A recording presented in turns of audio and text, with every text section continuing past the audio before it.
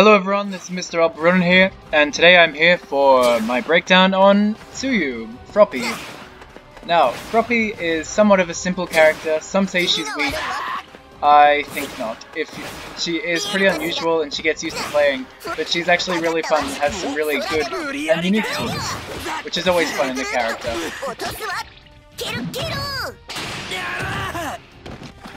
She has interesting range with her lick moves, these like Quirk 1 and Quirk 2 moves. She has good like ways of controlling the space with these, depending on where your opponent is. She can go invisible, as you saw before. She's a good red attack that reaches far and you can combo out of. She has good mix-ups, especially when you're in invisible mode, because you can't see the red of her red attack or the yellow of her yellow attacks. So she has really good mix-ups when she's invisible. And yeah, she has decent damage, and she also has a loop that I like to refrain from using, because I don't think it was intended. I think it's fine if you were only able to do like 2 repetitions, like Muscular. You can do 2 repetitions of his armor move, but if you can get 11,000 damage consistently for 0 dash cancels, I think that was unintentional and it's broken. But yeah, I think if she could do like an attack into her armor attack and then start her combos that way, that would be fair, because she does have slightly below average damage, so that would help her out a little bit. But like, have it Meteor Blow or something. Like, you shouldn't be able to do it like 7 times. I think that's the amount of times you can do it. 3, 4... Oh, I messed up. But you can do it a bunch of times. Just keep going. So I think if you just did like 2, and then it would Meteor Blow if you did it even more, that would be fair. Anyways, let's get into her buttons. So her regular attack string is this 3-hitting attack string. You can dash cancel after any point, but you're never going to do the 3rd hit. Well, at least not in my experience, because you can't really get anything off of it unless you're like right beside a wall or something, and you can't cancel it into any of her quirk buttons, so you're never going to do the 3rd hit of it. And there's a gap in between it. It does keep her safe, so if you want to run away from the opponent, you can do all 3 hits, and then you like bounce all the way over here if you want to run away for some reason. But Tsuyu doesn't really have projectile, so I don't see why you'd want to do that too often. The air attack string is another 3-hitting attack string. It looks pretty similar, except in the air she ends with a kick. The kick's actually useful because it's a really consistent wall splat. It sends the opponent flying quite far, so if I was over here, it might become wall splat. No, it was close though. But yeah, it's a good move. You can cancel this one. You can actually cancel into her other quirk buttons for some more damage. And if you cancel it into her lick quirk 1, then it is actually a really great wall splat, and it'll wall splat from like anywhere. So yeah, it's a good thing.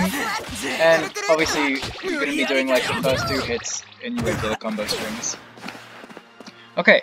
Her red attack, I already mentioned in the beginning, is really good. It's really quite fast. It has also really decent range, above average. It's about here. Okay, a bit less. Maybe it's about average range.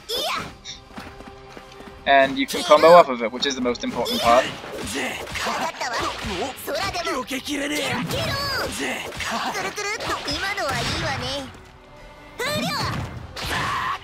Oops, you didn't get to see the full damage.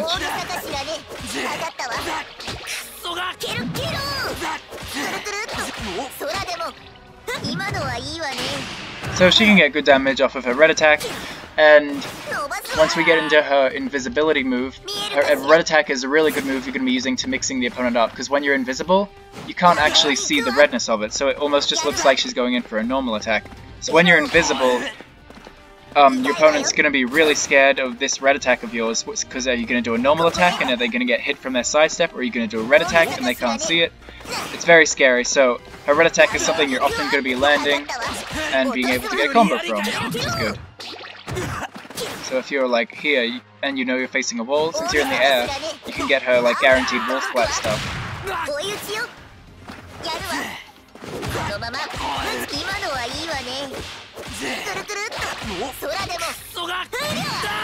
And there we go. I messed that up a bit, but that was still pretty decent damage for a single dash cancel. Okay, her armor attacks on the ground, this is what I showed at the beginning, can lead into a loop because the opponent is stunned for so long once they get hit by it. Once again, I don't think this was an intentional loop, but you can combo out of it normally and treat it as a normal armor attack. So if I do 2 hits into the armor attack and then into others of her quirk buttons, that works as well. But yeah, you can get a loop with it, but I tend to not use that too much. Sometimes if I'm online and I want to do some extra damage, I'll do like 1 or 2 repetitions.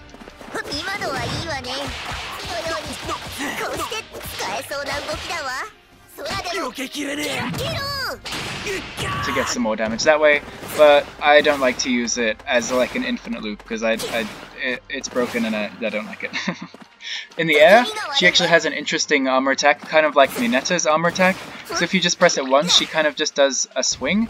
So it can be good for getting in on zoners or something, so you can swing in close to them. But if you press the button again, she does actually go in for an attack. So you can do the swing, and if you press the button again, near the end of the swing, she stays yellow, which is really good. So look at this whole time she's yellow. She's a yellow for like a whole second there, which is pretty crazy. There we go, yeah. And it's an attack as well if you hit the opponent with it. And you're going to be using it in the air with her air combo strings, because it adds damage to her combos. And you can cancel it into other of her quirk buttons. Yeah, it's a really good move, like if maybe not Bakugo, but someone like Endeavor or Darby or someone with, you know, lots of different unusual projectiles. I can use this to get in, like I can do, if I'm really far away, you know, run in, do a dash into the yellow attack, dodge what they're doing, even if it hits me it doesn't matter because I'll armor through it. And then if I'm close enough and I think I'll be able to punish them, I can go in for the attack, and then try and get a combo. Okay, so for her quirk 1, it is this tongue lick move. She just quick lick from, it's a kind of, I use it as her projectile. It reaches a surprisingly long distance. It's about here, I think. Oh no, here. Nope, here. There we go. It is deceivingly long distance when you're playing online, especially since it has a really long active frames. So the whole time the tongue is on screen, even when she's pulling it in or like it's just sitting there, if the opponent like walks into it or like walks into the like any of the length of it, they're gonna get hit by it, and it does a decent chunk of damage on its own. So, and she has a few versions, like that's her quirk 2. And this one, so she's a lot of moves that look the same. She can do it in the air, she does it straight ahead. If your opponent's in the air or something, you can use this from a distance to try and prod at them. As I showed before, it's a really good move in the air for getting a wall splat. But essentially, it's kind of like Tamaki's his swordfish move. It's just used as like sort of a projectile, a spacing move if you don't want to run in and do a button. Because I think it reaches even further than her buttons do, so like, yeah, definitely. So yeah, it's a like projectile-ish move. And if you hold down the button, she will glow, and she has the charged version, and then if you press the button now, that's where she gets her invisibility move. Don't be deceived, I was deceived by this, by the menu. It doesn't say that you can charge this one, it says to charge with the quirk 2, with B, but that doesn't do anything. And then I was like so confused as to how I get the invisibility, but it's actually by using her quirk 1, or Y if you're on Xbox. But yeah, when she's invisible, as I said before, the opponent doesn't get to see. Obviously you're not completely invisible, you can be seen, so it's not crazy in that sense.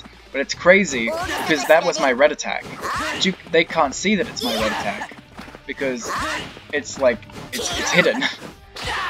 They don't see the flash of colors. Like if I do my armor attack, they can't see that I'm doing my armor attack or getting ready to do my armor attack. It just happens, and they've like maybe they went to press a button and now they've gotten hit by my armor attack and I went in for a full combo. Or if I'm invisible and I'm like running around and I go to press a button or something and then I do this, they couldn't see that that was a red attack. It looks very similar to her other like movements, and they can't see the redness to show that it was unblockable. So, yeah, it's very powerful. I like to do it a lot. It does take a little bit to set up because you have to hold the button down, and sometimes using this can be unsafe, so I usually put out a support or something, and usually when the support's out and then they get scared with the support and stuff, and then you can really go in with the red attack. But yeah, it's a really good move. And it's very unique. There's no other character in the game that has a way of hiding what their inputs are, whether they're doing a red attack or a yellow attack. So yeah, it's very good, and it gives her really strong mix-ups. I'll just say something else. I know I'm spending a while on this button. Like if I did 2 attack, wait, let me put him on guard, and because they're going to be quite scared of you once you're invisible. So if you decide to not go straight in for the red attack, because maybe they're predicting it, if you just go in for 2 buttons, and that was her red grab, she has a command grab, her tilt quirk 2 held, they're going to be scared, and if they block your attack string, you can mix them up with this, and grab them with that, and then they're going to be caught.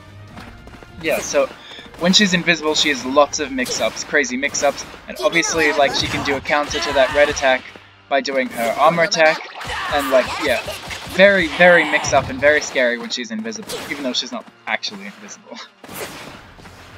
Anyways, her tilt quirk one is this, I don't know, rapid tongue flick move. Basically, it's just like a combo ender or a combo starter. I like to use it after armor attack. Oops, didn't hit properly there.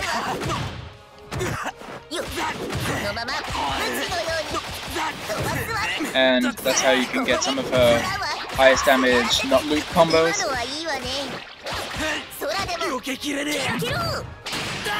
That get pretty decent damage, that's about average damage, which is pretty good for one dash cancel.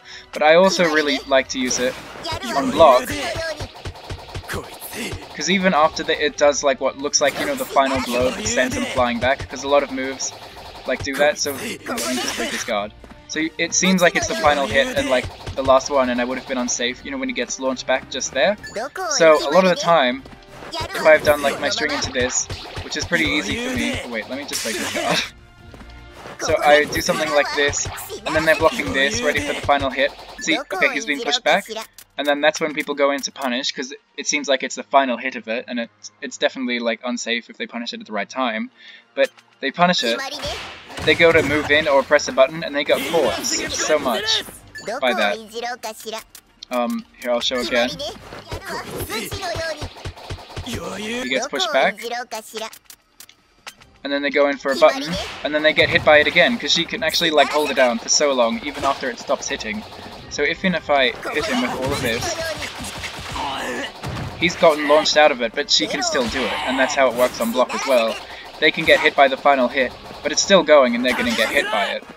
So yeah, it's a pretty interesting move, good for combos. It has a high tendency to wall splat as well. There we go.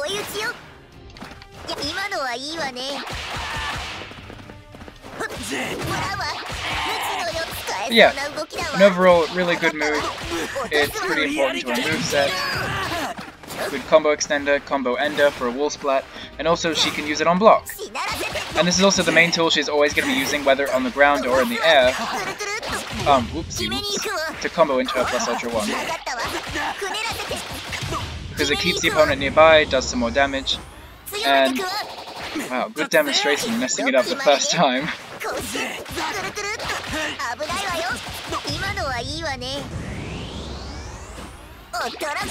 There we go. It's usually like extremely consistent, and you can do it obviously on the ground as well, doing the same thing. See, that's the main way. I always combo into plus ultra 1, and then she can combo out of her plus ultra 1 if you don't KO like me, but we'll get to that in the combo portion, once we've done all the buttons. So, her quirk 2 is this flick, very similar to her quirk 1, except it's angled upwards. It reaches, actually, I think, further than the other one, and it reaches into the sky, so if the opponent's, you know, jumping around and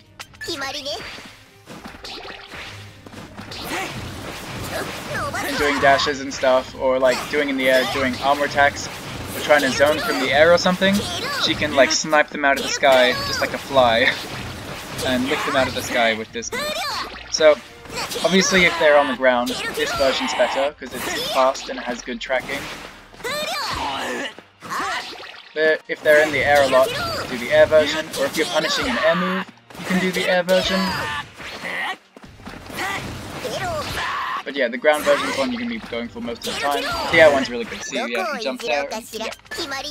Whatever, and if you're in the air, she angles it downwards. So if you're high in the air and you've done a combo and your opponent thinks you're going to land, you can actually cancel it early. Like if I'm over here, and then like whatever I'm doing in the air, we've done a really long combo and they've landed on the ground, and Froppy hasn't. I can be up here and they're trying to punish me for landing, and they'll press a button, but she can just lift downwards and catch them that way. And that's the main one you can be using when you're in the air, because her quirk 1 in the air goes straight ahead, so they have to be in the air with me. So yeah, sometimes you can even whiff the quirk 1 and then they go to punish that, then you go for the quirk 2 and you can just, you know, catch them for a bit of damage. And this one you can actually, you can get combos off of them if you dash cancel, just letting you know. So yeah, if you ever catch the opponent like thinking they can punish you,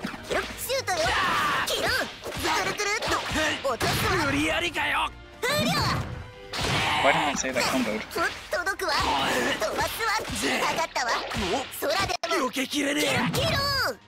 Oh my goodness.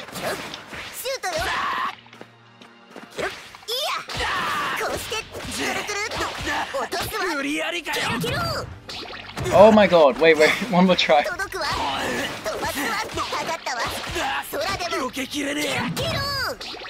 Are you kidding me? Anyways, yeah. You can get damage off of this. What is happening? Hello? This combo is usually pretty easy. This is actually ridiculous.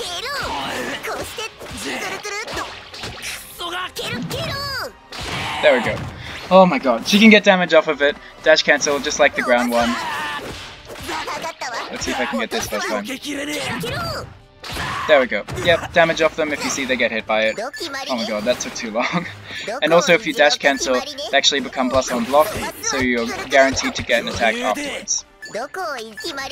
Okay, so we just did her quirk 2. Now her tilt quirk 2 is this grab. Just grabs them and eats them behind her. It's actually a really good move if you're trying to get a wall splat, but the wall's behind you. Maybe it's one of those maps that only have one wall or something. You can just grab them with this, like do a single attack into, or like do her combo into it, and then end it with this so that you can actually get a wall splat and extend like that, because she just throws you over her shoulder.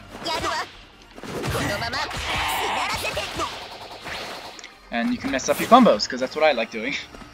But yeah, essentially, it's mainly going to be used, like, the ground one's going to be used in mix-ups on her attack strings, and like I said before, when she goes invisible, it can be really strong mix-up, because it seems like it's a last hit, and then you actually just throw them with the red move.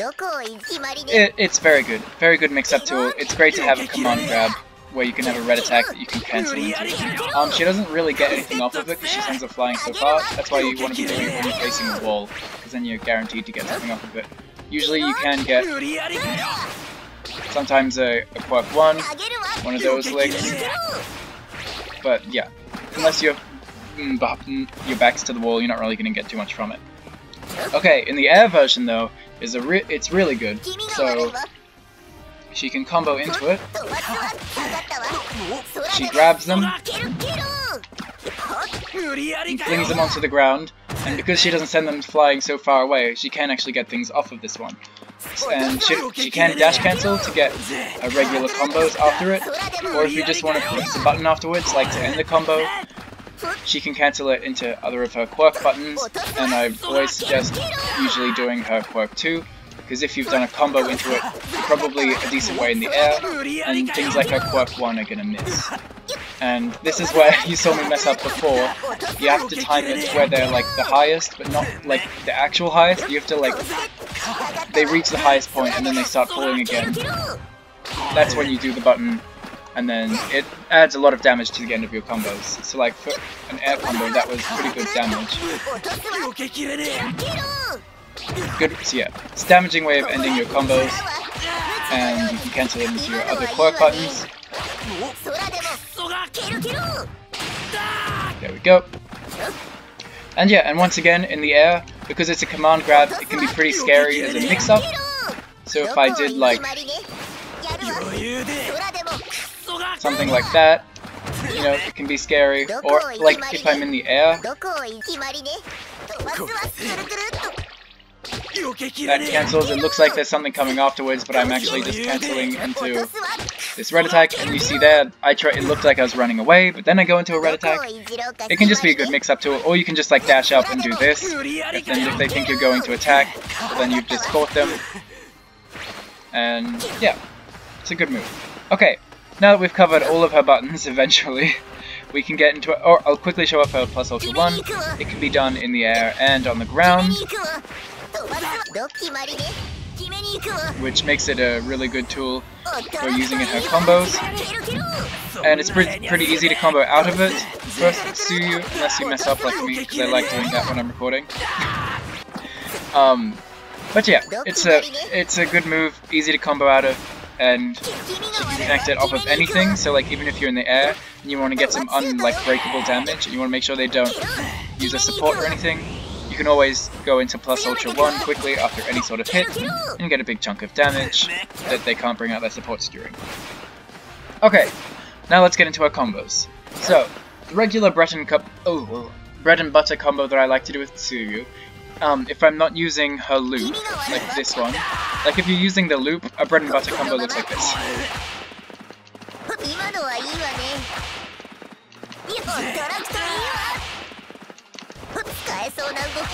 And then at some point you'll do 2 attacks into the quirk 1, and then you've gotten 10,800 damage. I think I got 11,500 damage before, just depends on how many repetitions you want to do.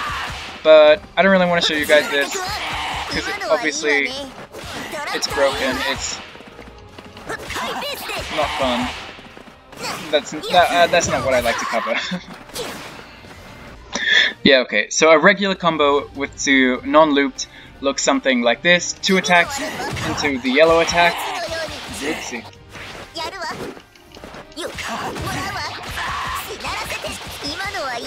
Into quirk 1, into this, and then time quirk 2 correctly, and then 9,700 damage is good damage for a single dash cancel.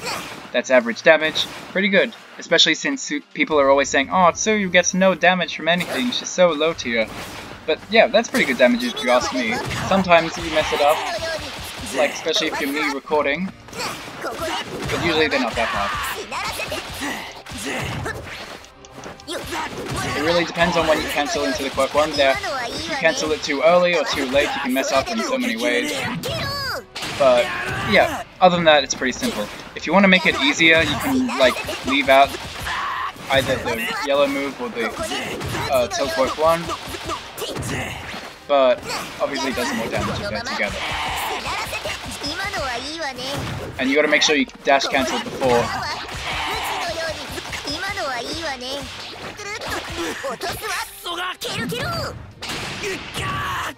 Yeah. If you want to get a wall splat, you can either just cancel it earlier if you think you're gonna get a wall splat somehow from the ground, but usually I recommend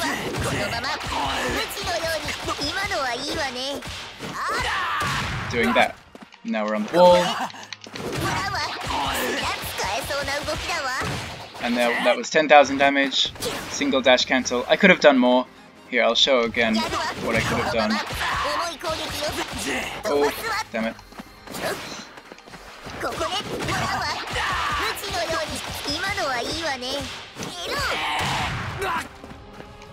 Oh, what am I doing? Sorry, guys.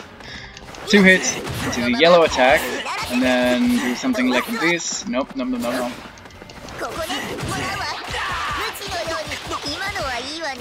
Oh my goodness.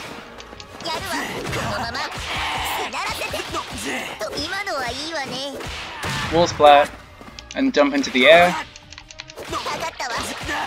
and grab them, and then something like that. Oh yeah, that was similar damage, but yeah, you get the point. You could have added dash cancels or whatever, but that's pretty good damage for Tsuyu. A lot of the time I like to add just 1 repetition of the armor loop into it. So I'll do 1 attack into the armor attack, and then 2 attacks, and then start that way. Whoa! We're on the wall suddenly.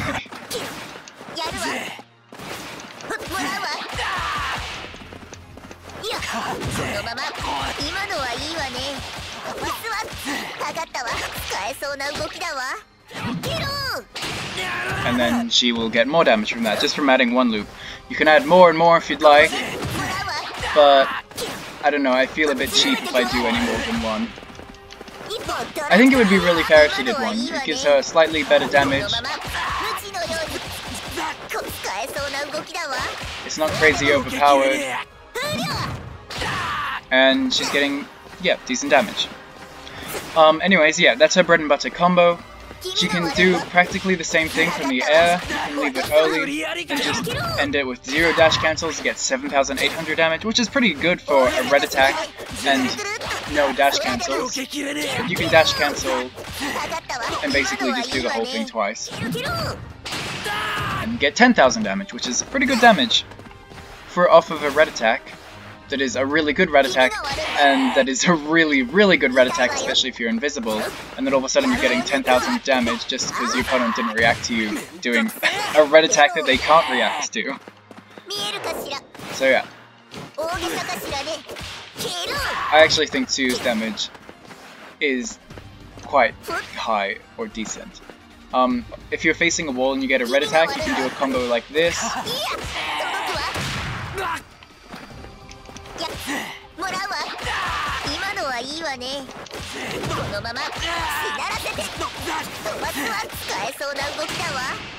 Oh, and then cancel a bit earlier, but you get the point. Use a quirk 1 to send them even further flying into the wall.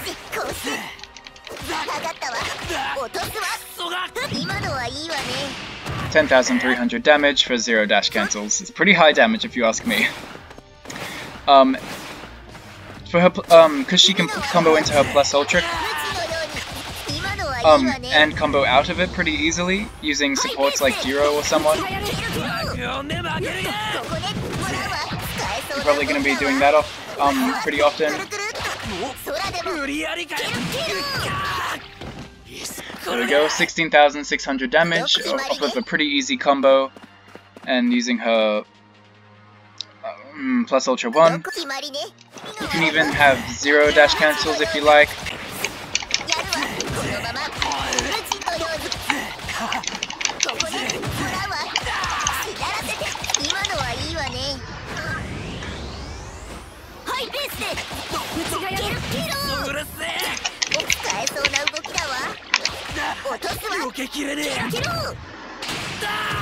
There we go, 15,000 damage, 15,700 damage. Of course I get it as soon as I stop recording and try again.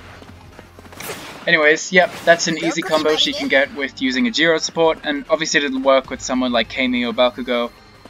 Not Momo, I just have Momo here because I like my teams to be somewhat canon, and I feel like Tsuyu, Froppy, and Momo works pretty well. Because, you know, girl squad, UA girls. Anyways, what other combos can you get with Tsuyu? Basically, it's all going to be about the same thing, whether you start with the red attack, and however many dash cancels you want to put into it. Obviously, you're going to end your combos in different ways if you've gotten into the air, like doing something like this, like you'll end in a wall splat.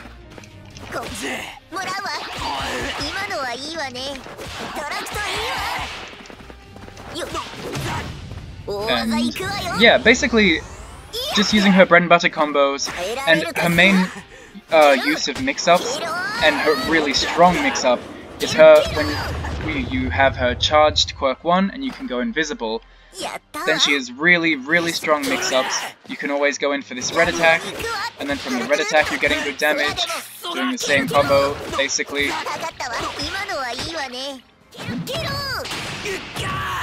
Or you can go in for a regular attack string, and if they block that, then you go for this red attack. Essentially, she's like really scary mix-up machine when she's invisible. And that's basically Tsuyu in a nutshell, guys. She's not weak at all, I don't think. Like, not one tiny bit. She has really good wall splat tools, she has good pressure on guard, she is surprisingly good at breaking the opponent's guard, and she has really interesting guard pressure with this move, because a lot of the time they release block far too early, and then they get hit by it. She has interesting spacing tools with her tongue attacks, with these ones that like just little pokes that catch the opponent so many times in a match. Like you don't even know until you play Tsuyu how many times you hit with these. They're not even projectiles, they just hit so much. And obviously because they're scared of those, you're going to be able to hit them with your red version in the air here. Like if they think you're jumping in the air to do the quirk 2, then you grab them, and then do whatever combos from whatever you want. She's just, I don't know, she's a fun character. She can do a plus ultra 1 in the air, which is really powerful. She's always able to get high damage and convert using Jiro. And yeah, she can get combos, has great mix-ups, and she's actually kind of like an interesting brawler with mix-ups. She doesn't have any projectiles, she just has really interesting movement with her, her yellow move and stuff. But yeah, that's Tsuyu in a nutshell. I hope you guys enjoyed. I'll see you in the next one. Bye guys!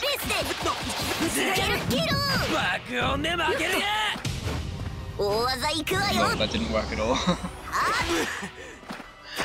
Anyways, yep, I already said bye.